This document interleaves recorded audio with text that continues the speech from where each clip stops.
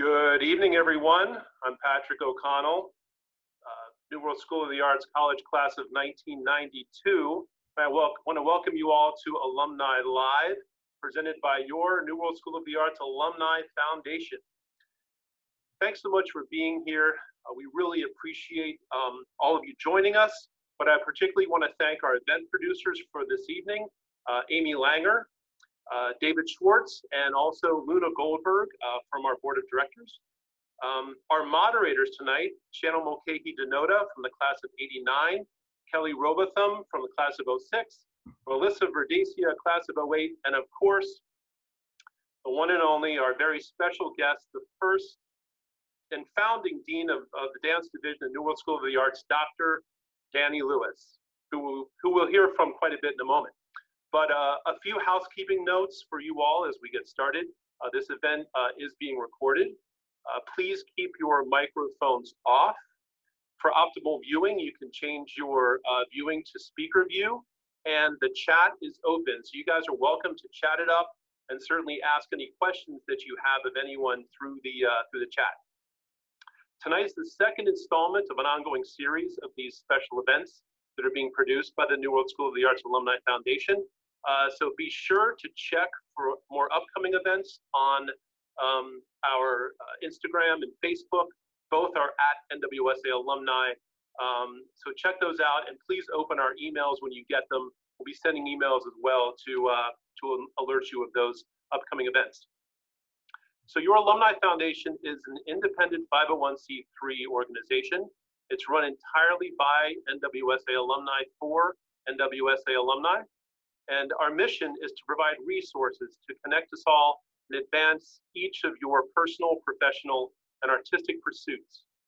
We do this through providing financial grants and support of creative and business pursuits, providing college scholarships for graduating NWSA high school seniors, certainly doing events like this, and setting up mentoring for our alumni and for our students by our alumni, and much, much more. So please watch what we're doing. We've been very active this year. And we urge you to get involved in one of our many committees. This is what kind of brings our community together. And we'll post a link in the chat if you'd like to check out one of those committees. You can also check it out on our bio on social media. And I just also want to thank everyone that donated for tonight's event. We're trying to raise an additional $2,500 to fund one of our inspiration grants in 2021. So we're going to place that link in the chat too if you wish to donate for that. And before I introduce our first moderator, I just want to mention that Dr. Danny Lewis has been the fiscal agent and sponsor for the New World School of the Arts Alumni Foundation from our beginning. And I can honestly say that without his support, we wouldn't be here this evening. So I just want to thank Dr. Lewis for his years of help with that. And now I want to turn it over to our first of three moderators, my friend Shannon Mulcahy Denoda. Go ahead and take it away, Shannon. I'm going to mute myself. Thank you. Thank you so much, Patrick, and thank you everyone for joining us this evening. It's great to see some familiar faces out there and also to connect with some new faces. That's what this is all about. It is my honor and privilege to introduce Danny Lewis, as Patrick said, the founding dean of dance at New World School of the Arts, a post which he held for 24 years. It was his expertise and his vision that helped shape and make the dance department what it is today. Danny is also an internationally known choreographer, performer, educator, and author. His latest book with Donna Krasno is A Life in Choreography and the Art of Dance, which you can check out in the chat, is his story of his journey through his career. So if after tonight you would like to learn a little bit more about Danny and check that out, you can find out all about his journey through the dance world and as an arts educator. He is truly a generous spirit and a visionary, and he has been one of the inspirations in my life as a dancer. So thank you so much for joining us tonight, and welcome, Danny. Thank you for being here. It's my pleasure to be here. So we have a lot of questions. So let's get on with our first question. In 1987, you were on faculty and an assistant to the dance director at Juilliard, which was one of the most prestigious schools, is one of the most prestigious schools in the country. You left New York, came down to Miami to start an unknown dance program at a brand new art school.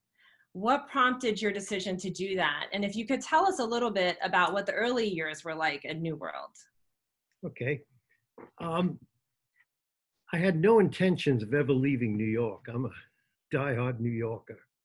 I had a great job at Juilliard. I had my own dance company. I was successful. And it was Martha Hill who kept saying to me, she kept trying to send me to Australia. She was a pioneer. She was my mentor for many years. You know, she started NYU. She started the American Dance Festival. She started Juilliard. I mean, she's had careers. She's a really amazing woman. And she kept saying, you have to go somewhere and start something your way. She kept pushing me. Well, Australia was a little too far for me. So when this job came up, I said, okay, I'll go audition. I guess the word, I had never auditioned for a job in my life, but I was going to go audition. I get to Miami and I'm interviewed and I figured a free trip to Miami would be very nice. I left wanting this position. I looked at what was happening in Miami. The New World Symphony had just started. Miami City Ballet had just started. This city was ripe to do something, and I really wanted the job. Well, I was very lucky that Richard Klein, who was the first provost, Martha Hill recommended me to him. He came over to Juilliard and watched my class. I even gave him a copy of my book I had written. And after the interview, I came back to New York and I hadn't heard anything for a couple of months. And I was on my way to London to teach at the London School of the place. And I got a call from Richard offering me the job. And I said, yes, right off the spot. It wasn't. He said, do you want to think about it? I said, no, I want the job. And I wanted it because when I was interviewed, I asked people, what kind of dance program do you want? And they would always say, we don't know. We're going to hire a dean of dance, a dean of theater, a dean of music, and a dean of visual arts to determine what the program should be. How can you turn that down when you're offered a chance to do it your way? Does that answer your question? And we'll go on to those early days, what happened when I got here? Yes, yes. Tell us what it was like, building from the ground up. Well, it was a shock, let me tell you. I got here. There was no studio. There was a program called Payback prior to this, and we would inherit, I think I inherited 22 or 23, I think they were 10th and 11th graders, I wasn't sure. And they built me a studio in the old Diamond building, which is now building 3 at Miami-Dade College. And I had 2 studios, no faculty, no students. And I built a curriculum. And unfortunately, when I first started, we had a principal who had decided that the 10th graders would meet at one time and the 11th, 12th graders another time. And that just did not fit my vision to have all kids of all levels so you can level them out. So you could be a senior in class with freshmen if ballet was your freshman level and modern was your different level. So I learned very quickly the power of parents. It's actually, I think Richard Klein mentioned to me, talk to the parents, see what you can do. And I talked to the parents, and they went to the principal and complained that I can't do what I'm trying to do. And the principal came to me really annoyed. But in the end, he even said, parents mean a lot in the school system. And he changed it for all 4 divisions, that all the freshmen, sophomores, juniors in the high school met at one time during the day. And then we switched for the college at the other time during the day. And I got what I wanted really early in life. And I have to admit, the provost, Richard Klein, was one of the most incredible people I've ever met. His theory was, and I think he's here somewhere, he can correct me if I'm wrong. I think I saw his name pop up. You hire the right people to do the right job, and then you leave them alone to do the job. And he did that with me, which was wonderful. I mean, I just couldn't think of a better way to do it. And for me, it was so exciting. You know, I went to the High School of Performing Arts in New York, which is where Richard was the principal. And that back when I went, it was a vocational high school. You know, they had woodworking, they had maritime, and now they have this dance, theater, and visual arts. No music, no, visual arts was in another school in the Bronx. I found that that school changed my life when I went to the High School of Performing Arts, the FAME school. I mean, I don't know if you have questions, lady, you want to know about early. I'm going to go backwards for a minute. It was difficult growing up in Brooklyn and being a dancer. It was not only difficult, I got beat up, I got called names. I think the guys were jealous. The girls always treated me well. But, you know, I was very young and carried my dance clothes in an attaché case so no one would know I was a dancer. And it was my mom who, when I was in junior high school, I was in the 8th grade. I was asked to be in the senior show at my junior high school, and I refused to do it, and I was expelled from school for poor citizenship. And it's when I got to the High School of Performing Arts, my mom had me audition, and my life changed. All of a sudden, I met other artists. I met people who loved dance, theater, and music. I met people who actually said to me, that was really good what you did. Before that, it wasn't. It was really awful. I had led 2 secret lives. So the thought of starting a high school here in Florida, which would give every child the opportunity to develop themselves as artists or even be exposed to art. They don't have to go on to be an artist as long as they can expose themselves to it, was just so thrilling and so exciting. Because I started, I'm going on and on. I'll get you another question in a minute.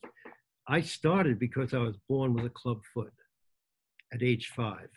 And it was a doctor that recommended that I take dance classes to straighten it out. It was my theory at that time that why should a kid have to wait to have a club foot to discover the arts? A kid should have the ability to find it through the public school system. And Miami was ripe for it. The school system had arts in a lot of programs. And I think I'm going to let you ask another question because I can keep talking for 2 hours. Well, I think that was an excellent way to start. Hello, Danny, and hello, everyone else on the call. We're really excited to be doing this. And so thank you, Danny, for touching upon that and emphasizing how you said LaGuardia, School of the Arts, is what really opened your eyes to the fact that music, dance, theater, all these genres come together and really make you feel like a fulfilled artist. So on that note, you, throughout your career, especially your choreographic career, you've melded together technology within your dance and incorporated other dance disciplines. Can you talk a little bit about those works that you have done that with? And what is the importance of those works when you made them and now going on into this new generation of dance? That's a great question. You know, it's interesting. Even while I was at even before New World, before everything, I loved gadgets. I built my own record player that played those old 45s with a tube. It had no amplifier, but I took my mom's sewing needle and put it on an arm, which went through the record and played it through a tube that I made.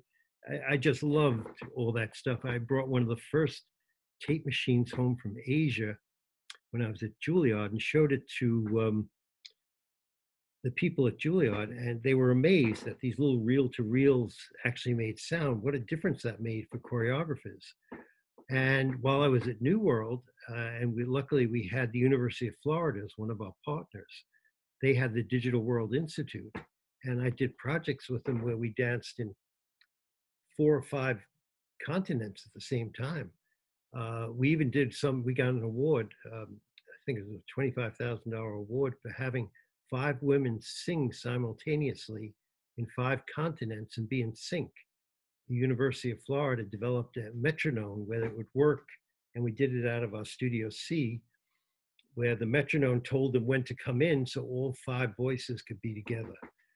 Nowadays, now to get to the real issue, is I've been doing this for years, but now anyone can do it. Zoom, which we're on right now, you couldn't do back then unless you could afford to have internet too, which is a high-speed internet, which cost a lot of money, and New World had it back then. We put it in. It's a whole new world now. I've seen some choreography done on Zoom. That's just been wonderful. I mean, what kids can do now using technology is amazing. I'm really looking forward to the day where you can get three-dimensional holographs on a stage. And a bus driver could come on stage and do the Nutcracker, you know, by wearing his glasses and being on the stage. Or he could take a ballerina, throw her in the air, do something else, and then catch her and put her back down again because she's a virtual dancer. And I'm looking forward to how we can combine the virtual and the real at the same time when we get over this COVID stuff. Because now dancers are learning that you can do amazing things with film, with dance. It's really made for that media. So this is a very exciting time coming up. I hope that answered your question. Yes, thank you. Speaking of current times right now, I am a teaching artist at New World School of the Arts. Dr. Lewis, do you have any advice for anyone who is about to embark on a performing career or continuing a performing career, especially during these times with our pandemic? Okay, well, I'm going to deal with those separately. First, some advice to anyone studying dance or theater or music or visual arts. Have a dream. We all have these dreams of where we want to be, what we want to do. Don't be afraid as you go along that dream and that path to veer off to the right or the left, because opportunity knocks all the time. I mean, it's been my life. I've had several careers only because I took a chance and I said, oh, I think I'll go this way. I'll try this. If you stick to a dream and don't allow yourself to go with when the opportunity arises, you'll end up losing. You've got to go with the flow. If you're, I'll give you an example. I was going to be a Broadway dancer. I was a great hoofer. I've danced with Sam Sims. I only ended up at Juilliard because I graduated from high school performing arts, wasn't sure what I wanted to do with my life, had gotten into anything goes off Broadway as a tap dancer. Vietnam War was just beginning at that time, and I was about to be drafted. And it was Martha Graham's studio, her pianist, who said to me, well, why don't you go to college and get a 4-year deferment? And by then you can figure out what you want to do with your life. So I went over to Juilliard, I auditioned, I got in, and I must say, in those days, my tuition was $1,300 a year for Juilliard. And I could afford that because I was working in Yiddish theater at the time, or, you know, way down the Lower East Side. And that's where my life changed totally. And modern dance became my joy. So, you know, don't stick to your guns. Don't have a dream and not be willing to change it. The next bit of advice is for the person who's already there, and what should they look forward to in this time of COVID? Well, that's what I was just talking about. It's so exciting. We have new technologies. They're going to choreograph work that we've never seen before. We're in a transition period, and you should, if you're a dancer now, check the websites all over the world and see who's doing what. There's some incredible stuff coming out of Europe and the United States right now. And boy, I'm thrilled by it all. I think it's going to make a big difference. Did I answer you? Thank you, Dr. Lewis, for that. That's great advice during these times, and any time really. We have a question from an audience member, graduated in 1993, Ila Rivera, and she asks, what is your advice for a young dancer who wants to continue on to a dance career and possibly even attend New World School of the Arts for dance? And what is the best way to prepare for an audition for New World or say any art school? And what is your advice with audition techniques for dance in any art form? That's a great question for every kid who wants to be an artist. First of all, New World, I'll talk about New World first because I know it best. They do, and I think all the disciplines, a mock audition. Make sure you go to it. make sure you pay attention to what's going on around you. Don't let your focus wander at any time during the audition. Keep your focus on the teacher and do exactly what they ask to do and no more. Don't try and impress. Just do what you do. Be yourself. The next thing is, don't worry about technique when auditioning.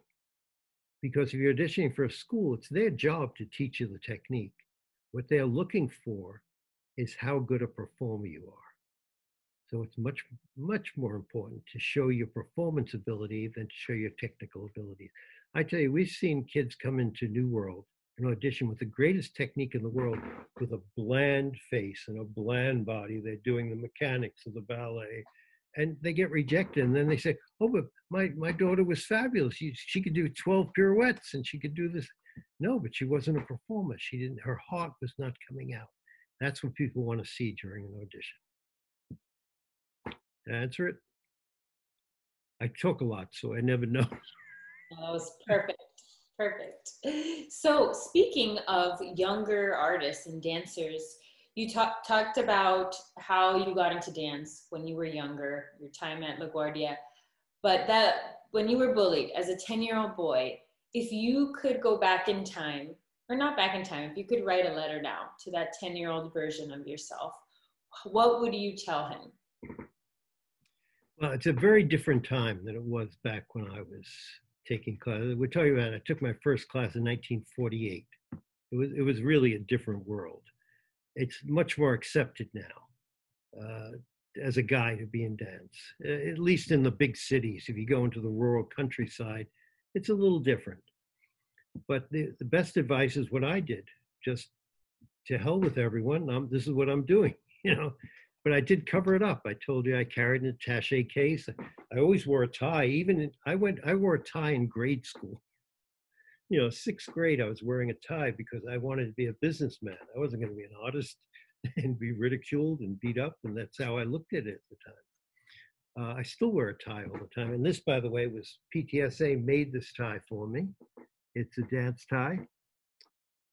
And I have one of the last lingering hats. I don't know if they still make them. They're hard to find.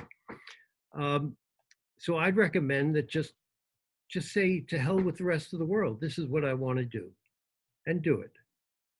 And it was rough for me because I was doing TV work in the fifth grade, sixth grade, seventh grade. I was doing these children's shows on Saturday morning. So all these guys saw me on TV, and boy, they did not like that. I was ridiculed. At one time, I was walking down the street, and one of the kids grabbed me, and he had a lit cigar and pushed it behind my ear, you know, and burned me really bad.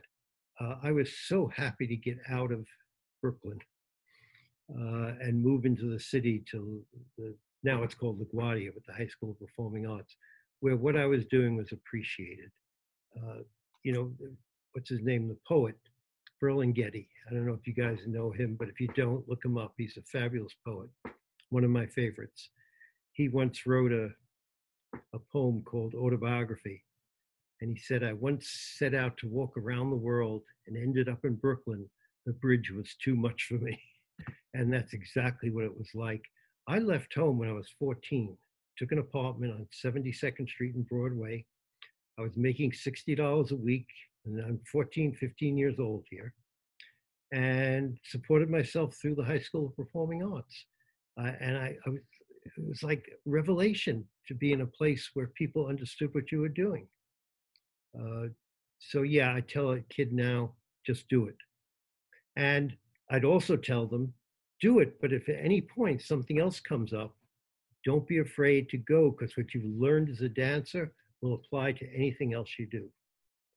I tell a story, if you don't mind. I do like to talk a lot about the little girl learning creative dance, where you melt like an ice cream cone, or you tumble like weeds through the desert, you know, like, and at the end of the class, the teacher would always say, I'm going to lie down on the floor here by the door, and one by one, I'd like you to run and leap over me. And the kids would love this part of the class. Actually, the teacher who told me this story is the one who set up a scholarship at New World for our college kids if they wanted to be teachers. She gave us, I think, $100,000 at the time, which has built up really big.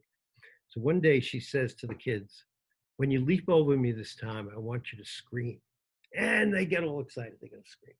They line up, and the first little girl walks up to her and says, Miss Rowan, when I scream, do you want me to scream with my voice or with my body? This is taught the kid taking dance classes how to think outside the box, how to be a creative person, how to make 1 and 1 equal 3. And if you can solve those problems, you'll be a better person, a better businessman or businesswoman. You'd be a good politician. We need a few of those at the moment. And the arts really teach you to be the best that you can possibly be. Good, your microphone is off.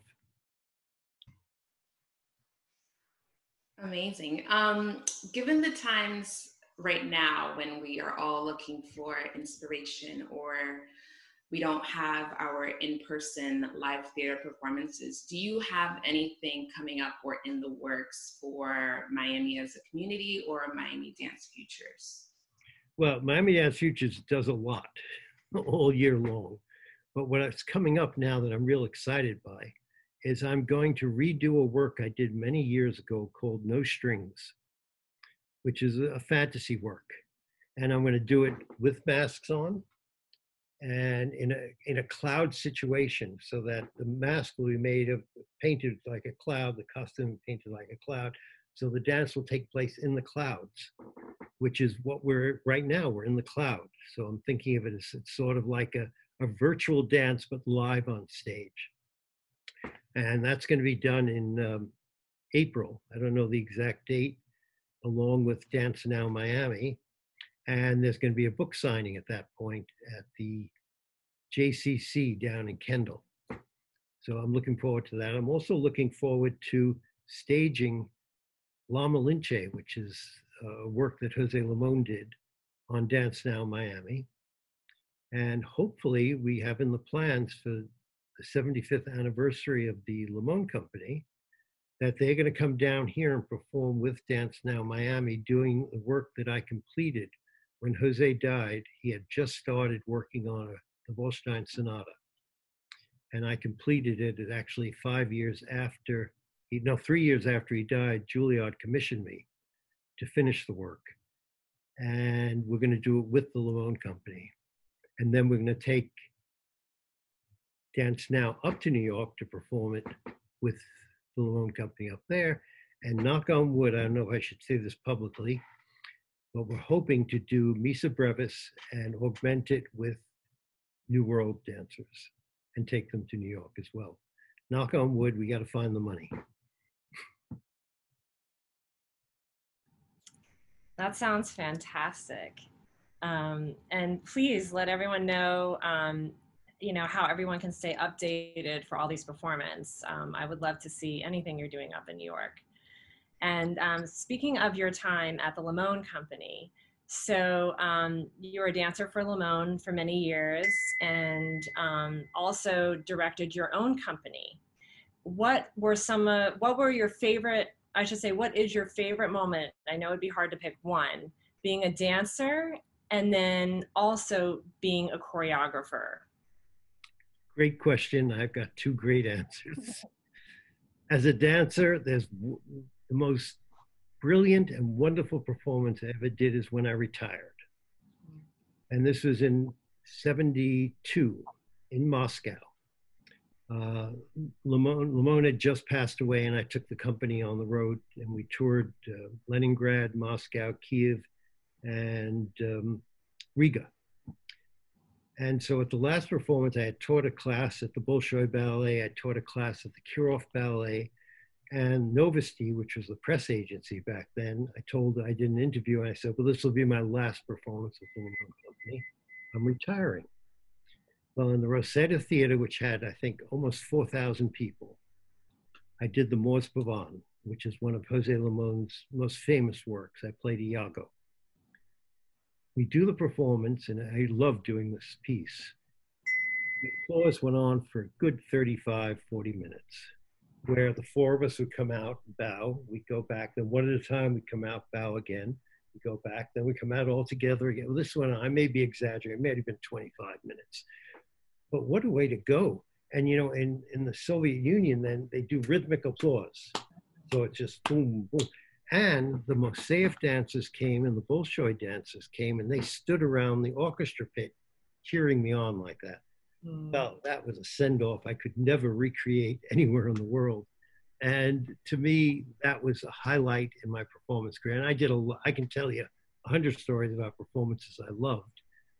But that was a very special one because it was my last performance with the Le Monde Company.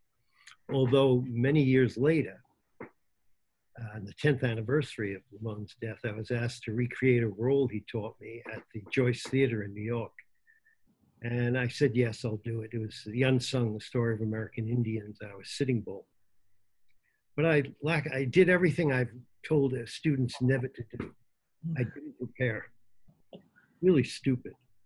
The day of the performance, I walked over to the theater because I lived 2 blocks from the Joyce. And I stood under a hot shower for like 30 minutes till the muscles got really loose. And then Clyde Morgan and I did an hour and a half bar, you know, really warmed up. Then I went out on stage and I walked it. I figured if I dance it, I'm going to hurt myself. And I said, well, I'll get through it one time. No problem. It's a strenuous dance. I mean, leaping and jumping. I did the performance and I was brilliant. And all my Juilliard students who had never seen me perform came. So it was quite an amazing moment. And I get off stage. I couldn't breathe. I went, ah! I thought death was imminent. Don't ever do what I did, students. I was a jerk. I did everything I told people not to do all my years. But it was a brilliant performance and I enjoyed it. Now you had a second part to that question. The second, yes. And the second part is, as a choreographer, do you have a favorite moment as a choreographer? Yeah, I have 2 works. I've done 32 works, I think it is, or 33, I don't remember. 2 of them are very special to me. And I'll talk about those 2 for a second. The first one is called There's Nothing Here of Me But Me. And it's my autobiography. And I really did something strange. The piece starts with the curtain coming up with bright lights. And out walks this woman in a gown and a guy in a suit and some other people. There's like a play going on. It's a bow of a play. And the audience is sitting there going, did we miss the piece? What happened? So then they start applauding. And then next thing you know, at the end of the last bow, the house lights go out and the stage lights go out and the work lights come on. And everyone says, oh, great show. And they go walking off on their own. And one dancer is left on stage who reenacts his whole history of his life as a performer. And at the very end of the dance, all the dancers walk across the stage dressed in street clothes. And they say, oh, good night, Jim. You know, what are you doing here still? You should get out. It's really my autobiography and I enjoyed choreographing it. I even enjoy watching it. Wow.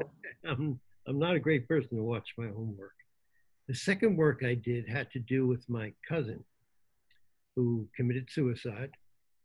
And I used this really bleak music, Brahms and Mahler and so on.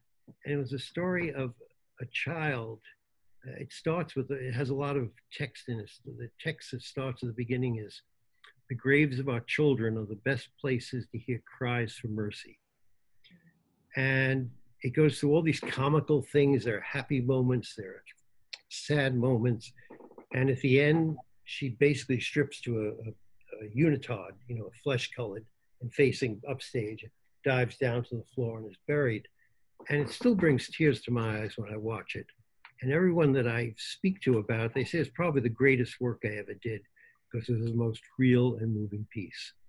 And boy, when I was young and I said movement was my choice of language, doing that work, I understood how I spoke better than I could have possibly written about this. Yeah. Is there any chance of you resetting these works in the future? Yeah, but not right now. It's very hard right now. Yeah. But yes, and I'm planning on it.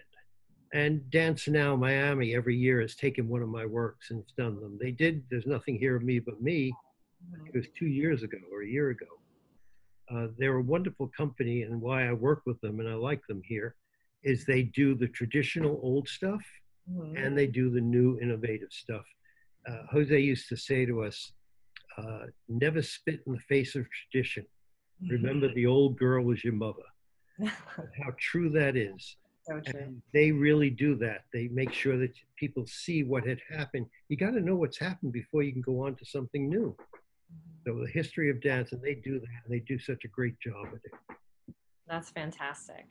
Well, this, I think, leads to another great question. So I'll pass it on to our next moderator. Thank you. Yes, definitely. And those are very wise words. And on the vein of choreography, we have an audience member, Gala Aranaga, who submitted her question. She's from the class of 1988. And her question was, when designing choreography, how do you balance your vision for the collective versus the unique strengths and capabilities of the individual dancer? A great question. This is a difficult one to answer. When I had my own company, it was easy. I trained those 8 dancers. They knew exactly what I wanted. I could give it to them, and they did it. They did it the way I wanted it.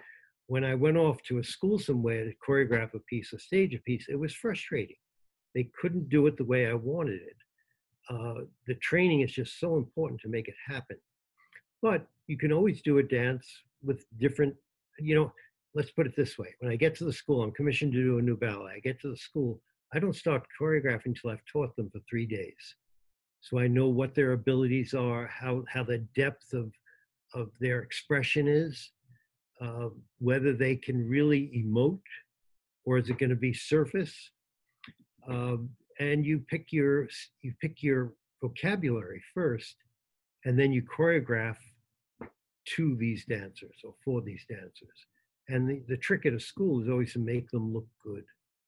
And by doing that way of doing it, but I must say, when I stopped my company, I gave up my company to move here. And actually, I still had some grants that we had to fill out when we were here. So we did a couple of performances with it. I gave up the idea that I can choreograph it the way I wanted it. Well, the nice thing about Dance Now Miami is I've been training those dancers. They take my classes regularly each year, and I can get what I want from them. So it's a whole different ballgame. It is very hard. That's really a good question. Whether you're doing, well, here, let me go back one step further. I've done some Broadway work, and I hated it because you were doing it for the producers, for what they wanted. I always liked choreographing the way I choreographed, what I wanted to do. Something I learned from Anna Sokolow, very well-known choreographer who was my resident choreographer for my company. Never bend what it is you're trying to say to satisfy someone else. Thank you, Dr. Lewis. Expanding on your teaching, how would you describe your teaching philosophy? What do you think makes a great teacher or educator? And what tips can you give for people interested in pursuing arts education? Another good, you guys come up with good questions. When I started New World, one of the things I insisted on doing is hiring professional dancers to teach. Not necessarily someone who's just graduated with a MFA in dance, but had no experience on the road.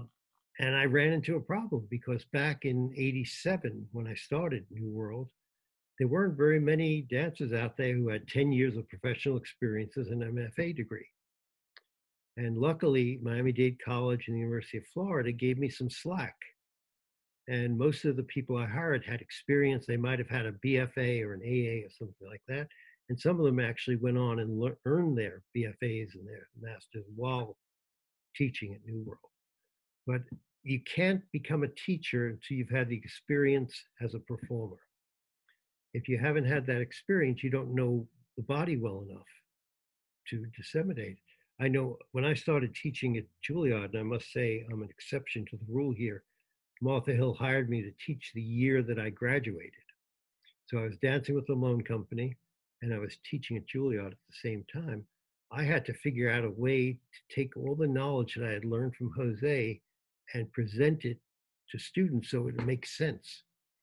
Peter London, who teaches at Juilliard, was my student, said it very clearly. He actually wrote a thing in my book about how he loved the fact that I broke it down little bit at a time and he kept adding to it. I called it was Jose Limon's Body as an Orchestra. You start with the bass, with the ostinato in the legs, the arms become your violins. You figure out how to make one instrument become several instruments so your whole body is the orchestra doing it. And I did all this through finding a center to the body on stage. And I am a great teacher. I'm not proud or anything. Yes, you are a great teacher. I'm going to pass it back to Shannon. Okay, so moving in a little bit of a different direction, talking about supporting yourself as an artist can be challenging, especially during these times. You've clearly successfully pivoted into many different roles, not just a performer, but many different other roles. So what can you suggest to artists for a creative plan B for moving out of their performing career or in different phases of their lives, being able to change and move into different roles such as you have? Okay, this is hard for people now. And you know, I did a fundraiser the other day for my institute for Miami Dance Futures, and one of the dancers gave me some money, and she wrote in because I had put down that every dollar we raise at this fundraiser will go to paying a dancer, and she loved that. And I believe in it. Most of the grants I get with Miami Dance Futures go to paying dancers and choreographers. Sometimes a musician. I don't like paying musicians, but you know, sometimes it goes to them if we commission music. But dancers need the money. They're probably the least paid group in the arts, and it's terrible because dance was an art form that wasn't recognized years ago when the public school system, music and visual arts were accepted courses in school. Everyone sang, everyone painted some drawing. Dance came in much later. It was actually Martha Hill who turned the NYU School of Education into an arts program, and dance got out of education. You know, I don't have the answer here, but I could give you some suggestions. And I said it earlier too. Don't be afraid to go in the other direction. Don't be afraid to take a job as a commercial dancer and earn some money. Doris Humphrey, very well-known choreographer, and Jose used to do Broadway shows, and then Doris say, we have enough money now to rehearse for 2 months. Let's quit the show and let's go make a piece. Don't be afraid or to go out, you know, actors wait all the time. You see them in restaurants. Do whatever you need to do to make a living. What did I do once? I was broke and someone is having a wedding and wanted me to choreograph something for their wedding. So I did it. You know, I also did some TV commercials and stuff. You do whatever you need to do. I said it earlier. Go with the flow. Don't be afraid to change what you're doing. There's nothing wrong with doing something that's commercial. There's nothing wrong with doing something that's totally out of line. And who knows, you could be hired now as a choreographer to work on a video someone's doing. You know how many great choreographers there are doing music videos now? And those things are still being filmed, even with COVID. You know, that's a big business, big industry. There's a lot of work out there. Don't say, I'm going to be a great modern dancer. I'm going to be the ballerina. You're going to be a dancer, which is what I did at New World. I took away, you didn't have choices. Even when I went to Juilliard, you could major in ballet, you majored in modern. Later on in life, towards the end of my stay at Juilliard, we sort of merged the two together. And that's what I brought to New World, is you had to take ballet, modern, jazz, Afro-Caribbean, a little Spanish dance. We did some tap in the high school. I don't think we ever did tap in the college. But we had some great tap dancers in the high school. They were fabulous. I'll never forget doing one of our Rising Stars. And I had like 20 girls come up and do this tap dance out of the Parrot Jungle. And David Lawrence turned to me and says, It's amazing. They can all do it. It's not that they have one, they can all do it. And that was the training at New World. It still is the training at New World, that you're a dancer. It doesn't matter what you do. And therefore it opens up a whole market for you. You can get a job doing something else. And there's even the modeling industry, which is huge here in Florida, they hire choreographers to make sure those models walk right. There's a lot of work. Just mind opened as wide as you can. Absolutely. Did you find moving into arts administration after being a dancer, because did you just pick up the skills quickly? How did that work? Well, that's good. It was easy for me because I ran a dance company. As a dance company, you're an administrator too. You're a choreographer, administrator, and a psychologist all at the same time, making sure everyone got along with everyone. So I had the skills. Mm-hmm. But to tell you how bad administration can be, when I retired, I listed myself as a recovering administrator. I went through 12 steps to get back to being an artist again, because it really stops you from being the artist you want to be. And it took me maybe 4 years out of New World to start feeling creative juices that I can start making new work again. Being an administrator makes you put A following B, follow C. You got to have a certain order to things. But my creativity as an administrator was in program choosing, what repertory goes on a program, what choreographers to bring in. That was very exciting. Bringing technology into New World, and I too was very exciting. Being an administrator, that's called I think that's how you do it on Facebook. Yeah. I completely understand. But I was good at it. Yes, you were. All right, I will pass it on to Melissa. Thank you.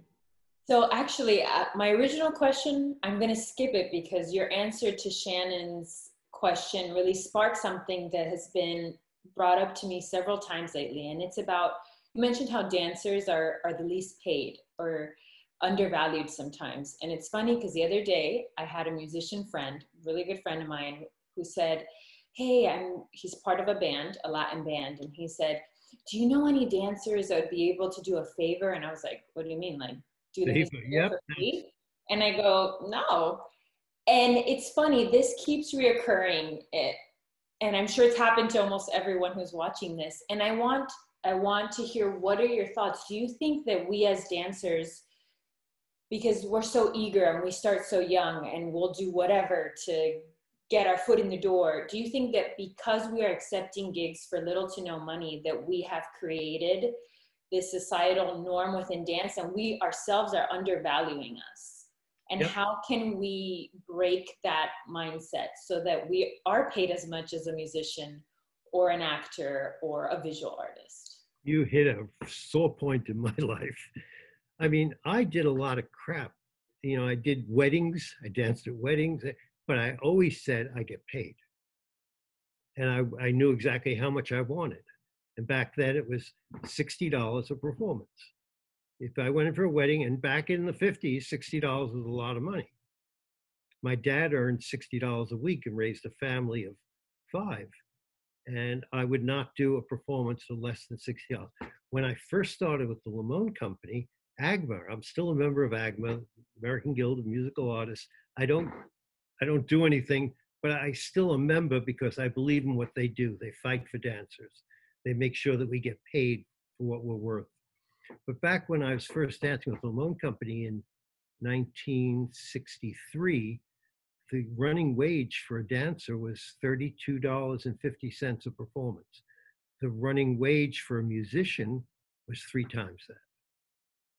So it took some major fighting with the union and reps to get and they're pretty good now. If you're a union dancer, you get paid the decent wage along with the musicians. But the attitude that this band has, do me a favor and dance for me, it's sort of meaningless. You just say no, you get paid. It's as simple as that.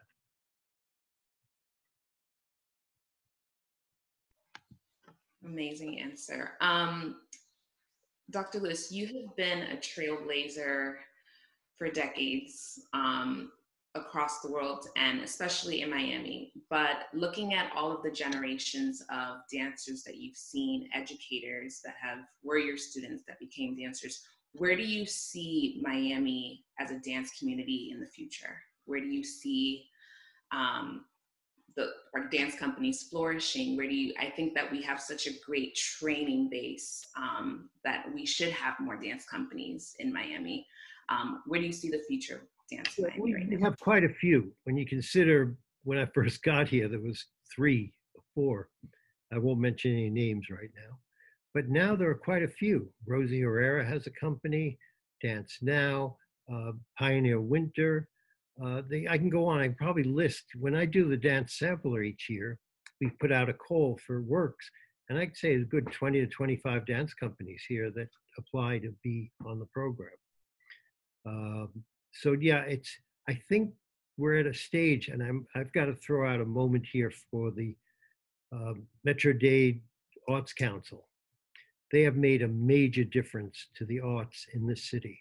They've really they've made dance grow faster than it could have in any other city. It's a hard call. They say it takes 10 years to make things happen. And Miami City Ballet is now 30 years old. So the modern dance field was like 20 years behind that, catching up. And modern dance companies will never be big like a ballet company. It's not the way the structure works, because most modern companies are based on one choreographer's movement, one choreographer's things. It's when I did my first company, I didn't even call it the Daniel Lewis Dance Company. I called it Contemporary Dance System, because I did Anna Sokolo's work, Jose's work, my work, company members' works.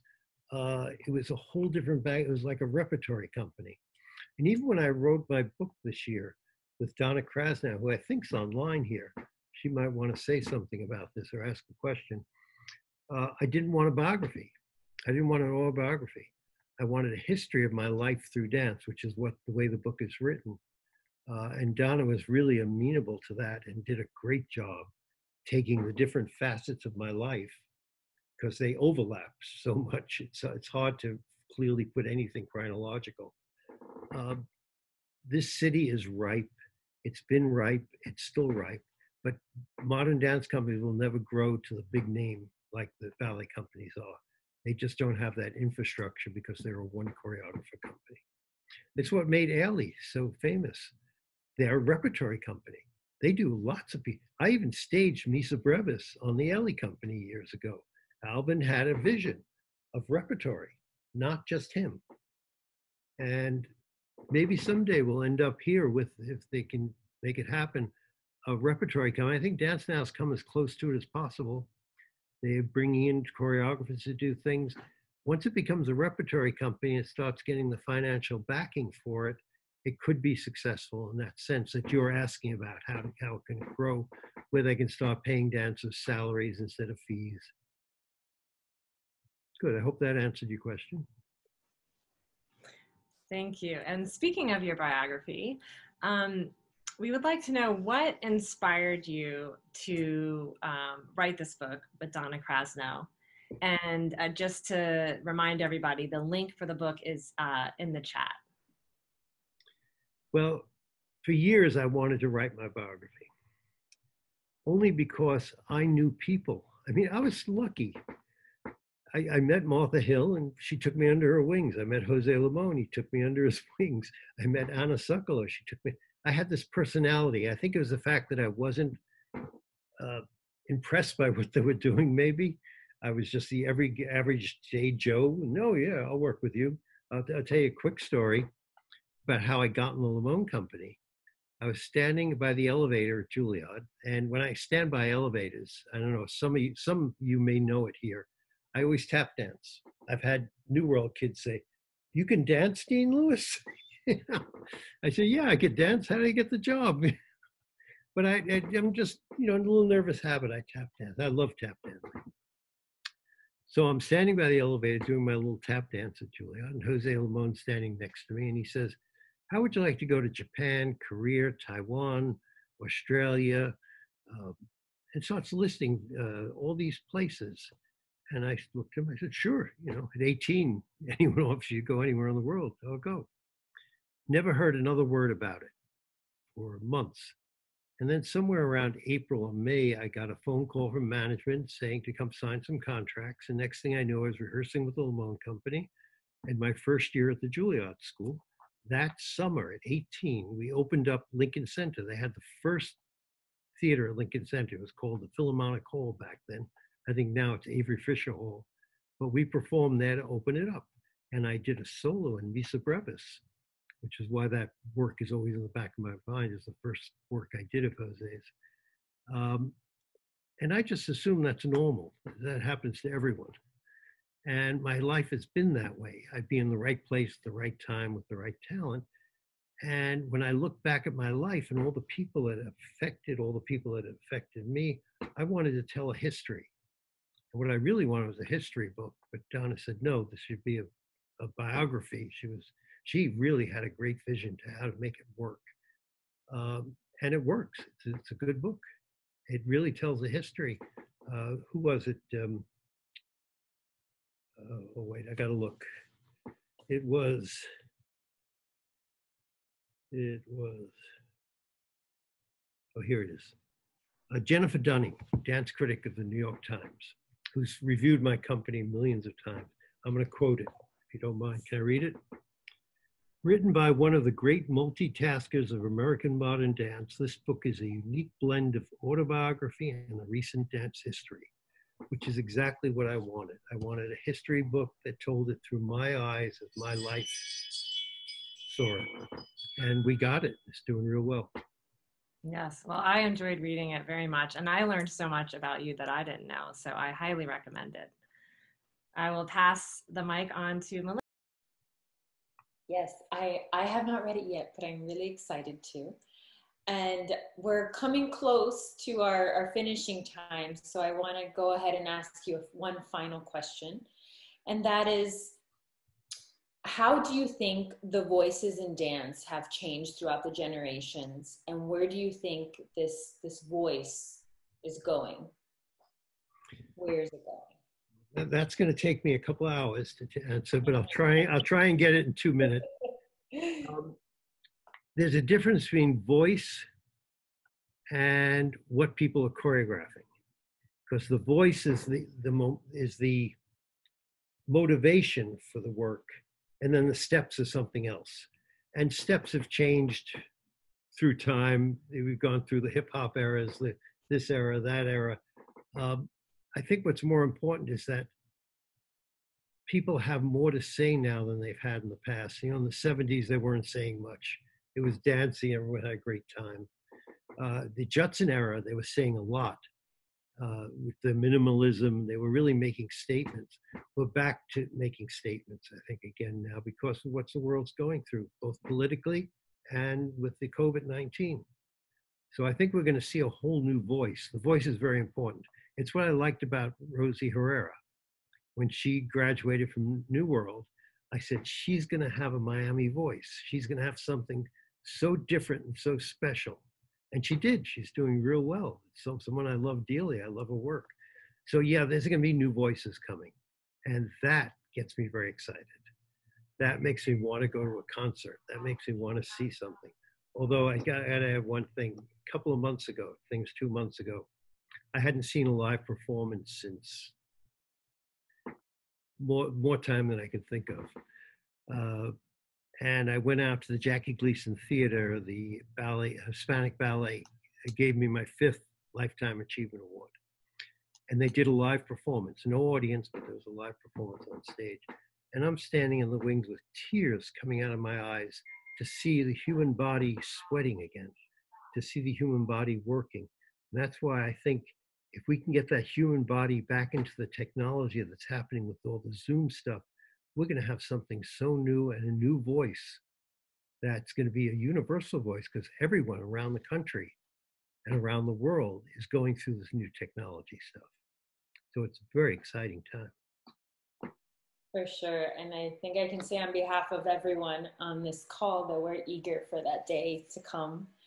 But on that note, I want to thank you, Danny, on behalf of all the moderators and everyone who planned this, Amy, Patrick, thank you for your candidness and your generosity and just for being such a pivotal part of our dance journeys and the journey of so many young children and artists. So thank you for that. It's my pleasure. It's what I love. So I'm going to pass it along to Patrick. Take it away.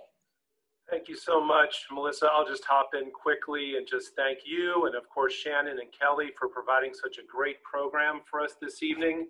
And Dr. Lewis, it's been such a pleasure. We've known each other for such a long time, and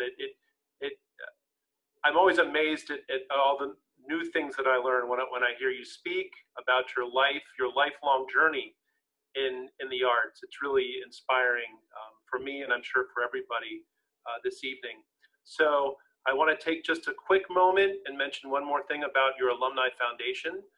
The Board of Directors of the Alumni Foundation has pledged $8,500 in a matching campaign challenge for all of our members between now and the end of the year. So you're going to start hearing about that tomorrow through social media and email. So think about that. We'd love to have the rest of our membership help match our Board of Directors pledge of $8,500. So check that out. We're going to leave the chat and leave the program open for a while. Dr. Lewis, I hope that's okay. If you want to hang around for a few minutes. Yeah. If you could. And I think with that, we're closing the program. We're just going to kind of leave it open and let folks kind of chat between themselves, either through the chat or with your mics on, however you would like to do it. So thank you all so much. A wonderful, wonderful installment.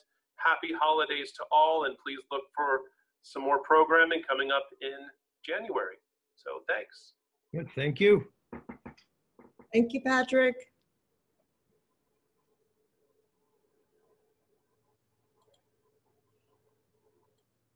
Hey, Donna, can you hear me? Put on your microphone. I can hear you. Yes. That was great. Donna did a great job with my book. Well, it took me 4.5 years. I mean, 4.5 years, but we did have some amazing times. I mean, it was a huge journey together and a huge event, but quite wonderful to go through all those boxes of archives and hear all your stories. It was just fabulous. Yeah, but now I quiz people. If there's anyone there that read my book, when was I knighted and where? I'm a royal knight. I read your book. That's great. Yeah, Richard, you've read it. Yeah, you're right. Well, good night. No, it's just a little mention in the book that I was knighted by Prince Sihanouk in Cambodia in 1963. That was a great trip. It was a fabulous trip, yes. We enjoyed this conversation. You were really wonderful. Well, I enjoy talking. I'm a good storyteller. And for anyone who doesn't have the book, it's so, I mean, you just have to, it's a page turner because you want to see, and then what happened when he went there or here, and it was great. It was great. The story about Russia was wonderful. Your final performance, that was very, very interesting. That was a very important performance for me. You did a good job, Danny. Thank you. Well, as the moderator, you brought me here, Richard. that was, Anyone have any questions? I could still answer something. They're going to leave us on for a few minutes. I'd love to hear about your time in the Yiddish theater. Okay, that's a great that's in the story. book too. That's good. I need to get the book. I You did must Yiddish get the theater book. all the way through high school. We would learn a new show on Tuesday, Wednesday, Thursday. We did the show on Friday, one show, 3 on Saturday, 2 on Sunday. We had Monday off. We learned a new show on Tuesday, Wednesday, Thursday night, which is why I took an apartment in New York at age 14, so I didn't have to travel to Brooklyn all the time. But I never told my parents. I told them I was living with friends. And one day I was at home and I said, with my parents, I said, oh, I got to go home now. I can still hear my mom. Home?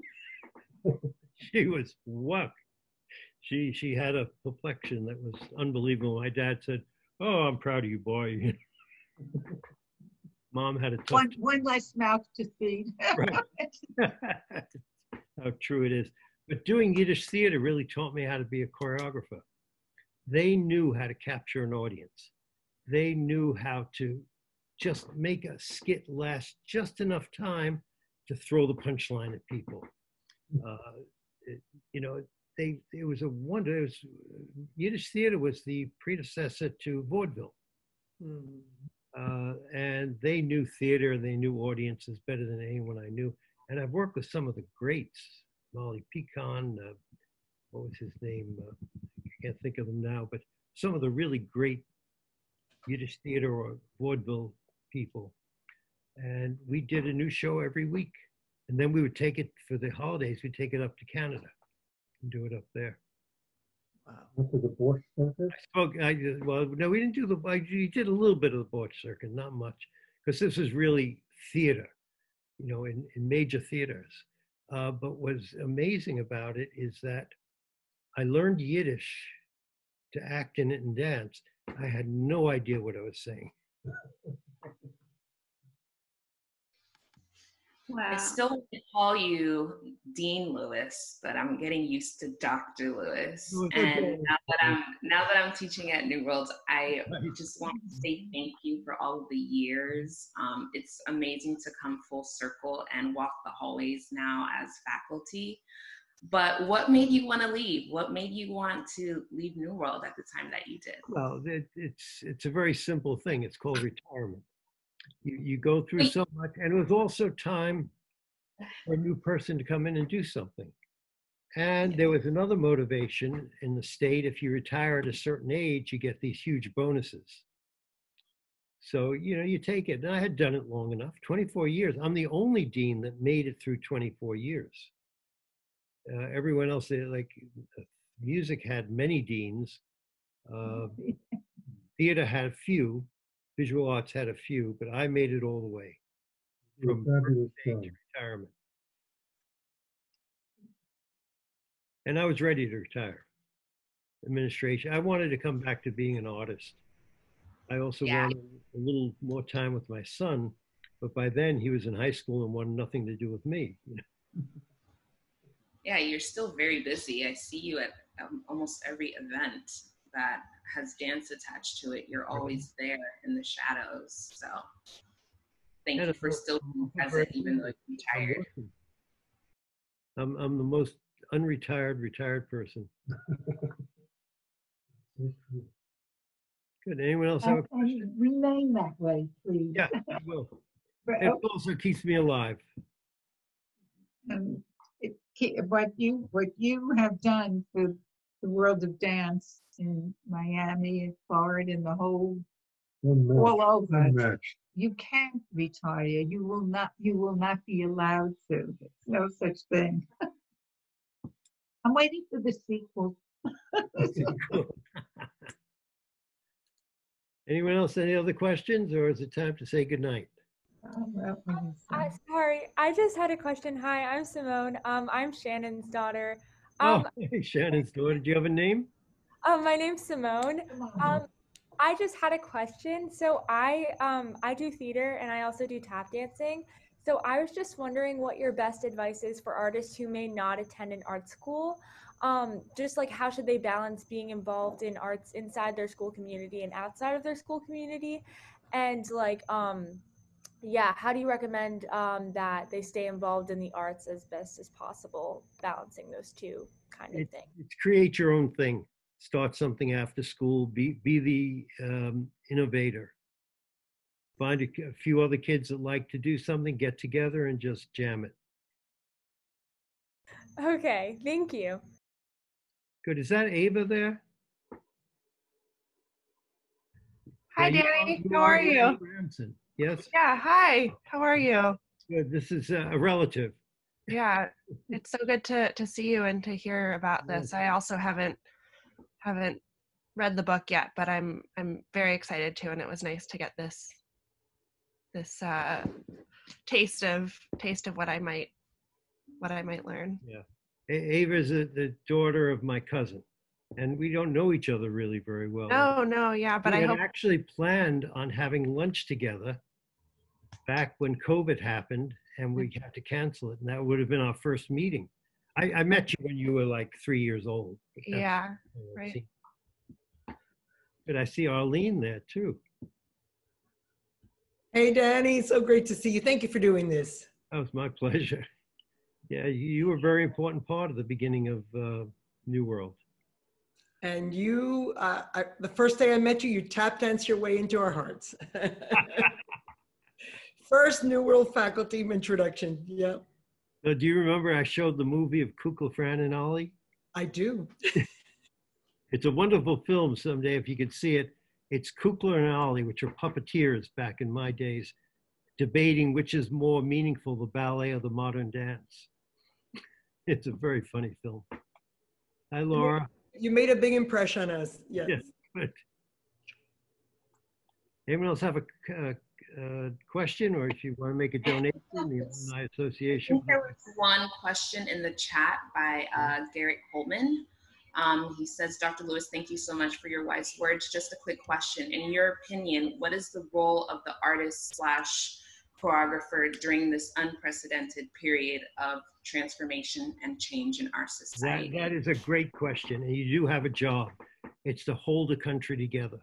I remember when India and Pakistan went to war when I was a kid, and to me that was weird, you know, countries going to war. I think, I don't remember the year, but I was very impressed by Mrs. Gandhi, who I heard speak on television or radio, I don't remember what it was, but she said she called upon the businessmen not to take advantage of this and make money.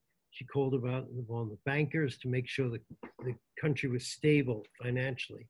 And she called upon the artists to hold the country together during this troubling time. And arts do keep people together. So the arts are very important to our culture. I never understood why these politicians, the first thing they cut in the school system was the arts, when the arts make kids learn better. It's been proven. Danny, that's such an important message. And if it's okay, I think we'd like to leave it there. I've been asked to go ahead and close things out for the evening. But it's been such a pleasure. And I'm sure that this is such a wonderful small group, and we could sit and chat all evening, but I know our producers have to move on to some other things this evening. So if I might just close out the evening and encourage all of you to please get Danny's book. And Danny, if they shoot you a little message, would you maybe sign a copy for people? All they need to do is contact me. Let me give them an email address.